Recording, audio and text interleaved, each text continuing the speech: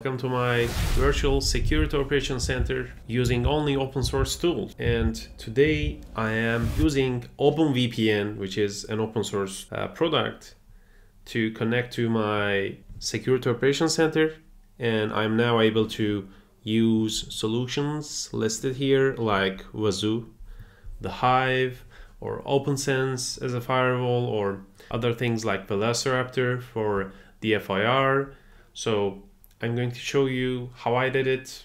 The first thing to do is always planning for network and infrastructure. And in our example, since we are going to be using Opnsense to have a public IP so that we can forward ports to our Tpot honeypot, we will need at least 2 IPs, one for Proxmox for management interface, and one for the Opnsense public IP address.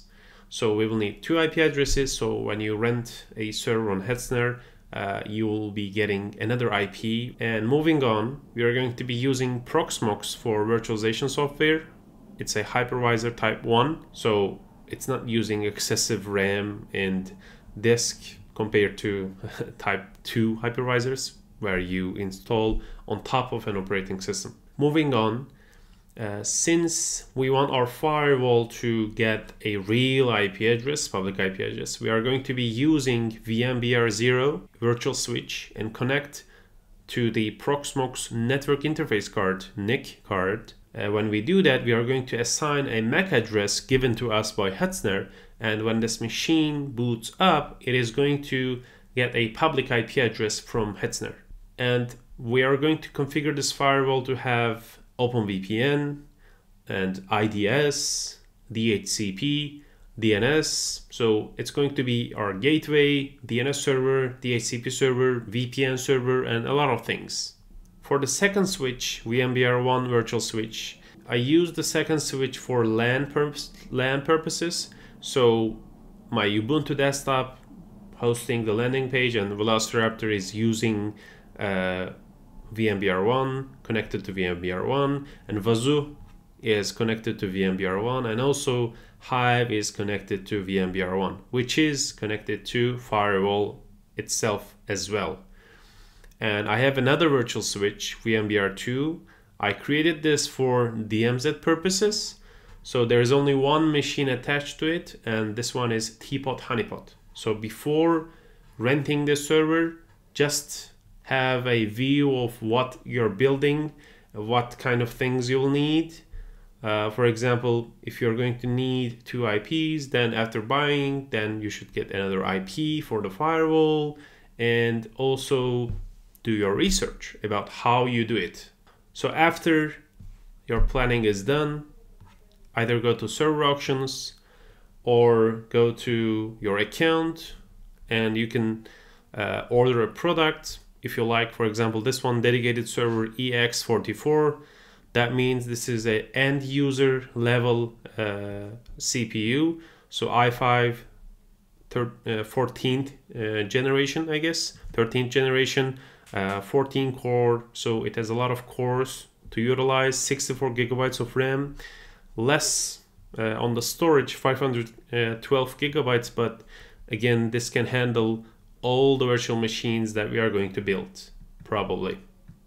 Moving on, after assuming that you ordered the product, and then what is the first thing you're going to do? After ordering another IP address, you're going to be installing Proxmox. How you can do that? I explained it by providing links in the GitHub repo. What are you going to do? Steps you're going to take. Creating an account on Hetzner. After renting the server, use rescue system, which is like a USB stick. So you'll get SSH access after rebooting the machine. There is already some images for you to use, and one of them is Proxmox Debian Wormhole Edition, and there is a link from community.hetzner.com how to do it, how to install it. So it's easy, you can follow it. Moving on, modifying the partitioning is very important. In my example, I didn't touch it, so it was 15 gigabytes for no reason, but I was able to extend it by this link here. After that, we can access our Proxmox from the public IP port 8006. And when Proxmox starts, it also starts our PC server, and we want to disable it because we don't need this service unless it's a special purpose for Windows file systems. So since we don't need that, it's wise to disable this service. After that, after installing Proxmox and accessing the web UI, like here, we are going to create networks. And how we can do that? Basically create a Linux bridge. And I created 3 Linux bridges. One of them serves as the connection to the network interface card to the Opnsense. And from there, I applied the MAC address I got from Hetzner so that the Opnsense have the second WAN IP address. And I created another one, VMDR1 for the LAN and another one for the DMZ. So if I create another machine in LAN, I'm going to be adding this network in here, like VMDR1. After that, assuming you have created the networks, the next thing you're going to do is create the firewall and then attach network devices. And it needs at least 2 network devices because one of them will serve as the WAN and one of them will serve as the LAN address. You can add the extra one and then configure the DMZ for later.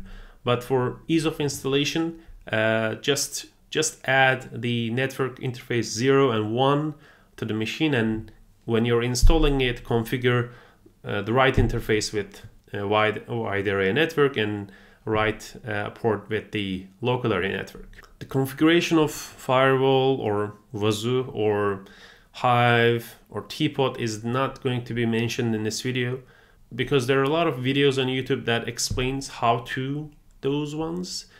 In the GitHub repo, you can also find how to install TheHive, Wazuh, Tpot, or Velociraptor. I have provided links so that you can follow. They're easy to install.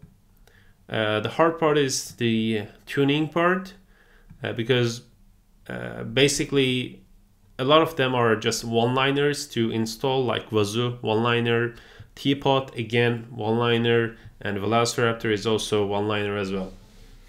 After installing VMs with right network configurations, always check if you have access to WAN or LAN or the firewall, or if you can ping the machines on the other end.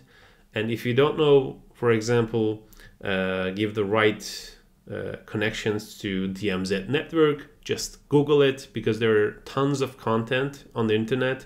Like there are community of Opnsense, there's a community of pfSense. There are similar products because it's a fork from pfSense, as I know. So you can use them. And even I use the configuring DMZ from pfSense setup. They shared Opnsense DMZ setup. After installing all the machines and making it functional, there is also some maintenance notes I'm going to give you.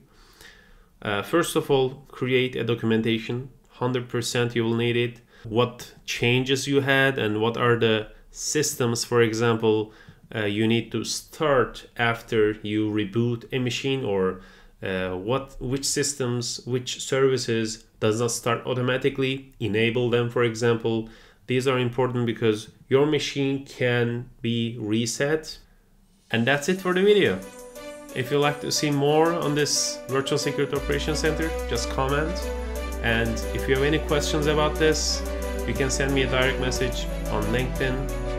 I added my LinkedIn and also GitHub repo of this project. So if there's anything missing, you can ask me. See you guys on the next video.